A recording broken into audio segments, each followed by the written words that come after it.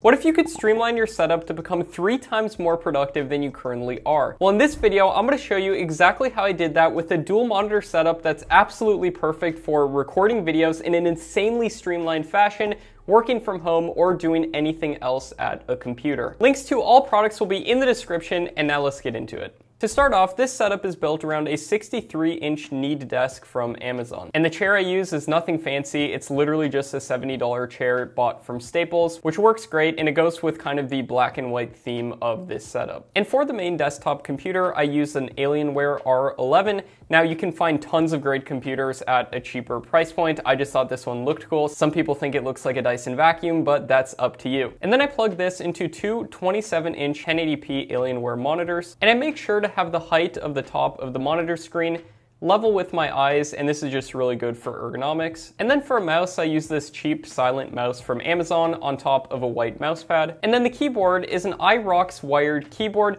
and what I really love about this keyboard is that not only does it feel great to type on, but it also has 2 USB ports so I can plug the mouse right into it. And then the headphones are just some $12 Sony headphones on top of a headphone stand from Amazon. And now let's talk about the camera equipment that this studio is really built for. First of all, starting with the camera, I use a Panasonic Lumix GH5 with a Leica 12-60mm lens. And here's a trick you can use to use incredibly nice cameras like this as webcams, so you can have the best quality at the Zoom meeting you're doing, or do what I do and be able to record videos directly onto your computer without having to deal with SD cards or anything like that. I use an HDMI cable to plug into this little adapter right here, which is called a CamLink 4K. This plugs in via USB directly to the computer, and this way I can record directly onto the computer using a program called OBS Studio, and I don't have to deal with SD cards, file transferring, or anything like that. And another really good tip is to get an AC adapter for your camera.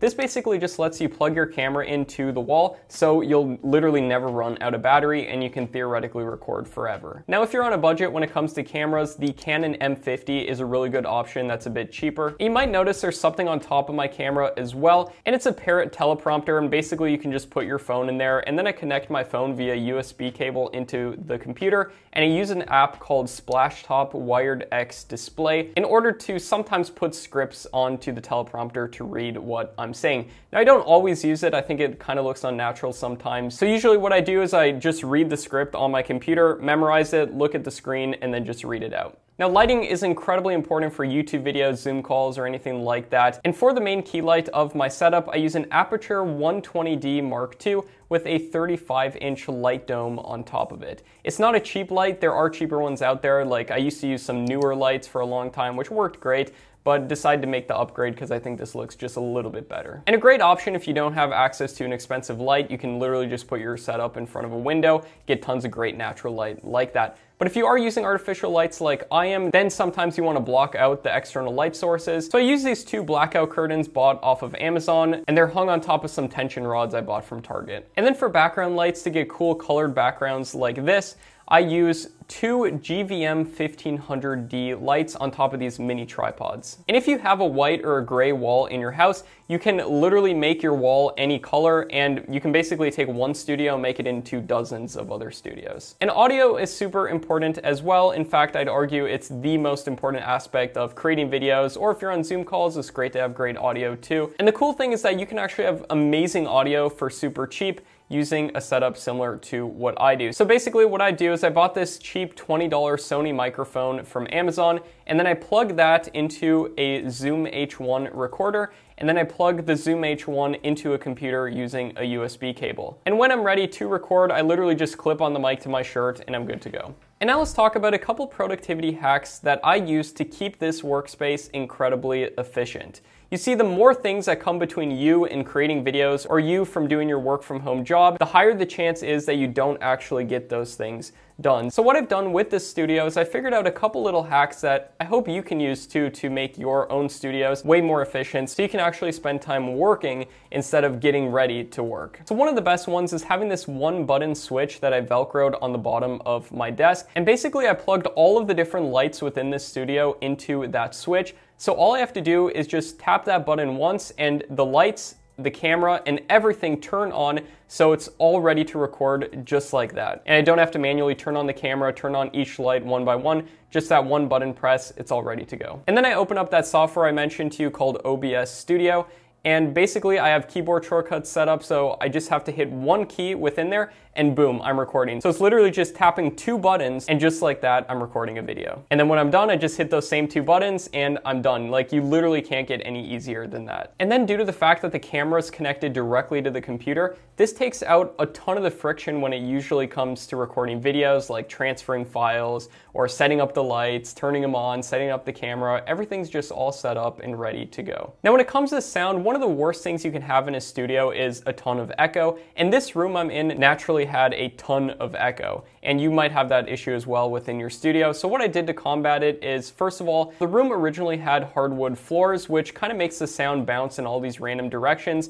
And the room itself is 11 by 11 feet. So I got some carpet cut to the exact dimensions and just placed it on the floor, and that alone reduced maybe 90% of the echo. And the carpet is called an Air.O carpet, and the reason I picked this one is due to the fact that I tried out some other rugs and carpets and stuff, and all of them just smelled super toxic, and it was really hard to get work done, but this carpet is supposedly hypoallergenic, and it doesn't smell bad. And then to reduce the final 10% of the echo, I bought 8 of these white 2-inch acoustic foam panels, and then I used Gorilla Glue to attach them to this thin plastic board from Home Depot, and then I connected this to the wall using 3M Velcro strips. And this effectively reduced all of the echo within this room. And when it comes to general organization, it's always nice to have a trash can next to your workspace, so I just use this little Simple Human trash can, keep it under the desk, it's white, it looks good. And then I also have some remotes for things like the lights and other things, so I have this little remote organizer from Amazon, keeps all the remotes nice and organized. And now let's talk about cable organization. In my opinion, organizing your cables is pretty important. It makes your workspace look just so much more clean, and it makes it more likely that you'll get more work done. And I use these little Velcro white cable organizers just to tie off cables everywhere that I can. And then I also use some cable sleeves in a few different places. And then this black cable raceway, which you just lay out on the ground, and it keeps you from tripping over cables. For file storage, I back up all of the different videos that I produce for this channel and that all of my different YouTube channels produce. I run a bunch of different ones. And in order to do that, I use a hard drive called a WD Easy Store 10 terabyte hard drive. And I actually have 3 of them, and 2 of them are simply duplicates of the same information.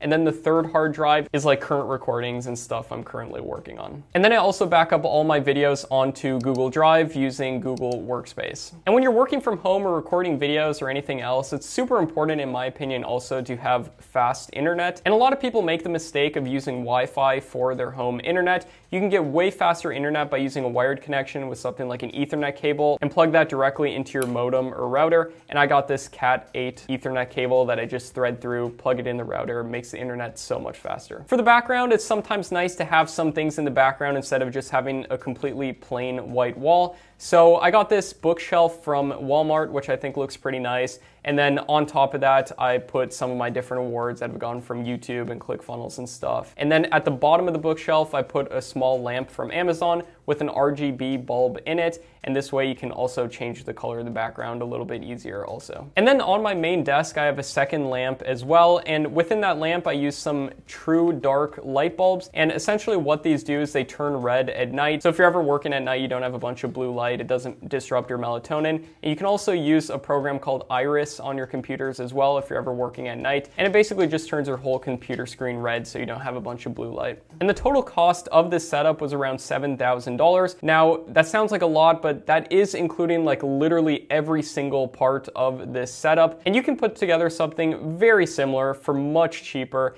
if you get, for example, like a cheaper computer, camera, stuff like that. And when it comes to having dual monitors, I do personally really like it for certain applications. A lot of times I just use one monitor just to focus on a singular task, like writing a script or something like that. But sometimes it is really nice to have 2 monitors. For example, if I'm recording videos like I am right now, I can have a preview of the video I'm recording on one monitor and then the script on the other one, and it just really helps to be able to see both of them right there. Same thing if you're doing live streams, if you're doing Zoom calls and so forth, it is sometimes really nice to have two monitors. And remember, this is just my personal setup. I hope you can at least get some inspiration from it when it comes to building your own setup, but feel free to use different stuff and you don't have to buy anything when it comes to putting this together. I'll still leave links below if you want to check out any of the stuff that I used within this setup. And all that really matters at the end of the day is providing value to your end audience if you're a content creator. So just keep that in mind, that it doesn't necessarily matter so much about the equipment you use, and you can always improve it as you go. And now that you have a good setup for working from home, do you want to discover the top 9.5 best online jobs for making money from home?